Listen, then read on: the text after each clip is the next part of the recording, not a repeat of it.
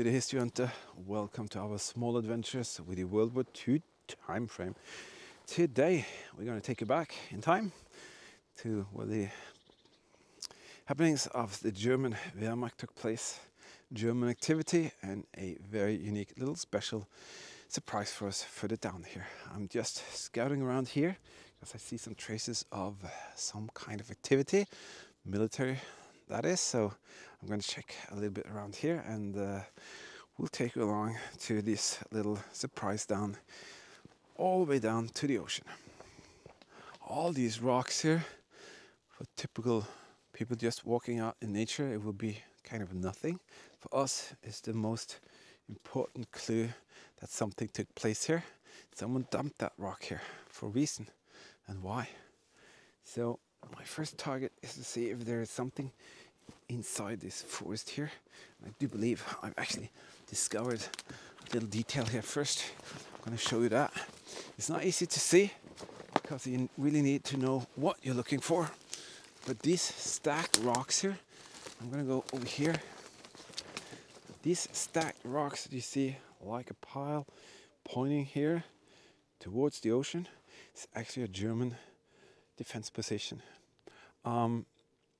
It could have been just a very small position with a mortar, could be with a machine gun, or they even managed to drag down a 200mm pack gun here. It could be anything else as well, but you can see the bank there. It's been raised up. It goes like here, here, and here. That's the first clue of the action that took place here. So we're going to carry on a bit further over there, and I'm going to see if I can find some more clues. Yes, first little proof I can actually show you. Right there, German barbed wire. See that pile there? That is not put there without a purpose. That is put there by the Germans. The little position is right there behind that log, and the ocean, which they anticipated enemy attack from, is out there.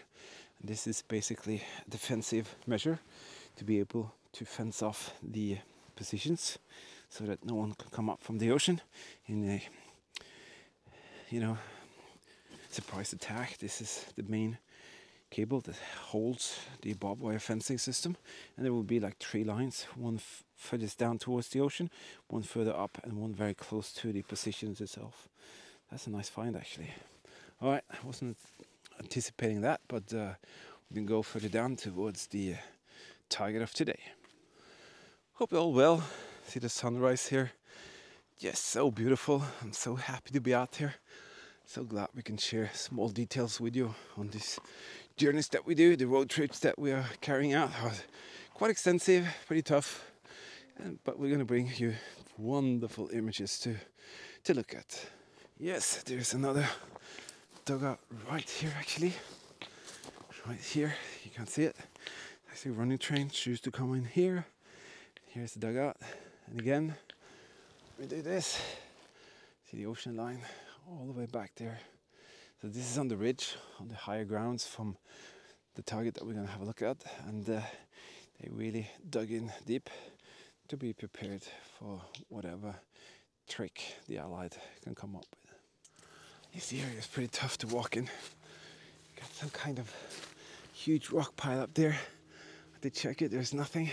Seems like they started to create something there, but they kind of just scrapped that idea. I don't know why, but okay. We're gonna head on further down here now. Alright, you want to see something wonderful?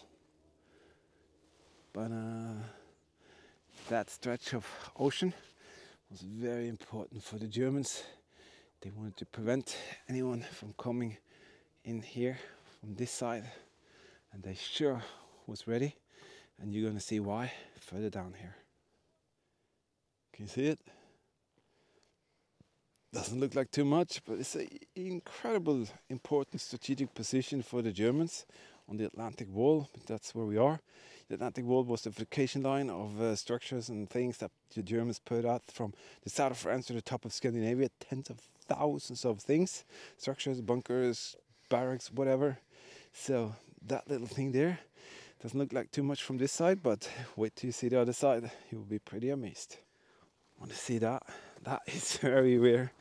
That is one of the barbed wire fence systems holder. We call them the triple pig eyes. See that? Really drilled into the rock. This would stand maybe right up or bent like this. And the barbed wire fence systems will go through here like 3 lines. They're held together with thicker wires. And it's just there. That is pretty awesome. Yeah, find of eagle eye. Look at that. Massive drill thing into the rock. Probably to tighten up the barbed wire fence. Maybe it's the end point for a barbed wire fence system. I don't know. Could be that pull the camouflage cable and wires and canvas on top onto that thing there. Very nice. Gonna have a look at that thing there. But look here. There was actually a set of stairs absolutely in the middle of nowhere. So why is it there? Sometimes they actually signed or engraved dates or names on the steps. So very often if I have the time, I'll go and look at each and every step, either on the top or the lower one. It could be like Hans 1940, something like that.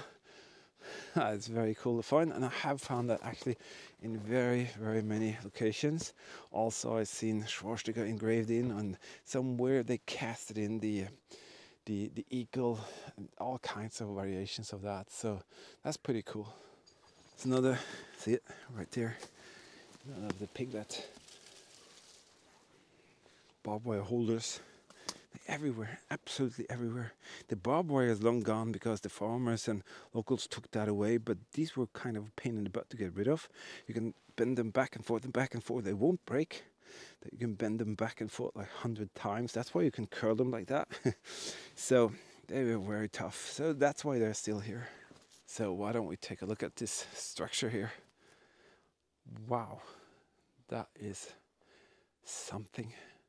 And when you see the front side, it's even cooler. You can see they built this little staircase down here. And I have to say these rocks are incredible slippery now when there are ice and cold conditions. So you have to be very careful going down to positions like that. I'm gonna take you over to this side, and there you can see it.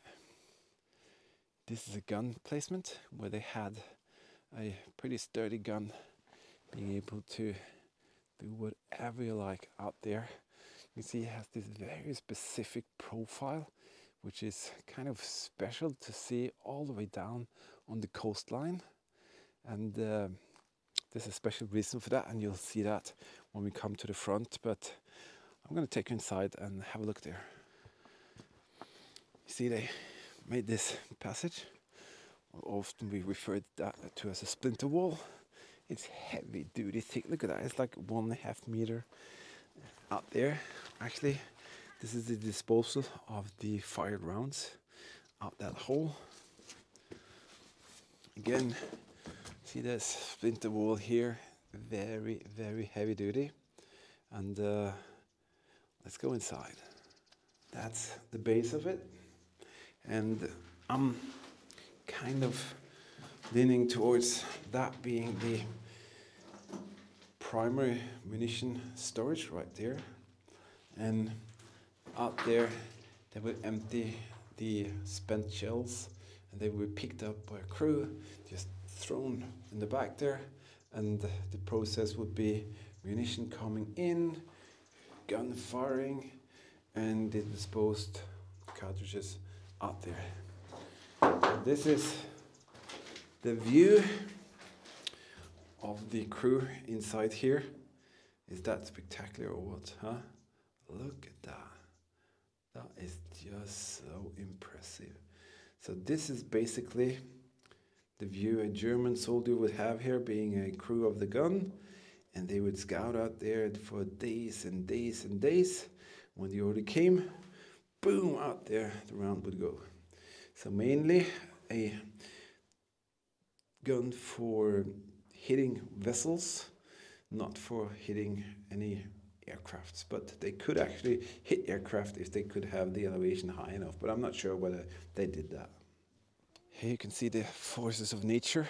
The bunker is pretty high up from the ocean itself, but still is being eroded. The waves will come up here with tremendous power and boom, ram the bunker and just dig it out underneath, as it has done here. So this is this side. Nothing special about that actually, but the special thing that I had up its sleeve is on the other side, so let's go up there. So all we do for you, beautiful viewers, supporters, I'm guessing that area was used to store munition, just very crudely. Right here, camouflage counts on top and some logs and all of that. Basically that area will be kind of where they threw the spent rounds. The entrance of the bunker here. I'm actually on top of the bunker roof, and this is the front. But this one has got this arm pointing out, the finger, and that is quite special actually. But it was primarily a function to protect itself from this flank here. So they knew that if the attack would come in here, this position would be able to cover all of this area, but because of the movement of the gun, this will kind of be a limitation.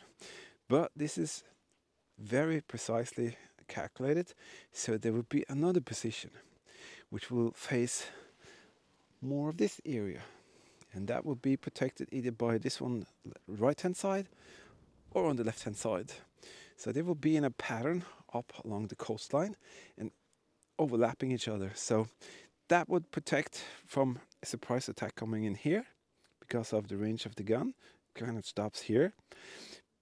But basically this attack coming from this side should have been taken care of by the next gun position. So actually there wouldn't be no need for it, but that's how they built it, with that in mind.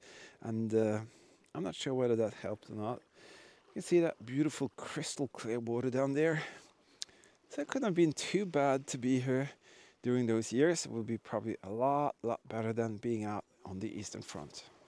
We're not park diggers digging in playgrounds or exploring shopping malls that is size. It's very cold here, I promise you. There you go. That's the view from this side. And now you can, I'm going to go a little bit over here. I don't want to fall, so I have to be very careful. Here you can see the finger coming out.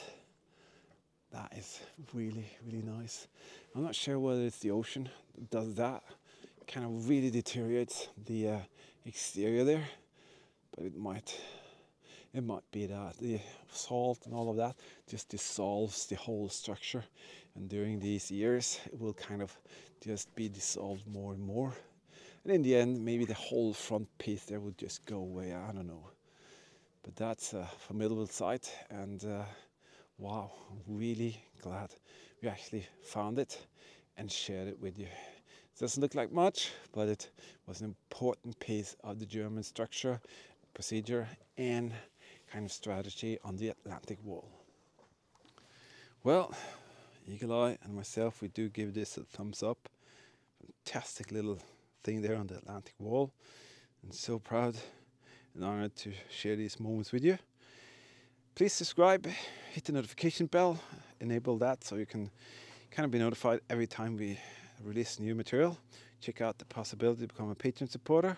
Yeah, I'm nagging about it, but that's the only way we can continue doing what we do, and if you like it, we can do more with more support. Other than that, what can I say? Again, to my patrons, so much, a massive thank you and a hug from us. Without you, well, we wouldn't be able to do this. Other than that, we are off to an extremely interesting new location that we just discovered, and we are going to share that with you in the very near future. Until next time, stay safe, see you later, and bye-bye.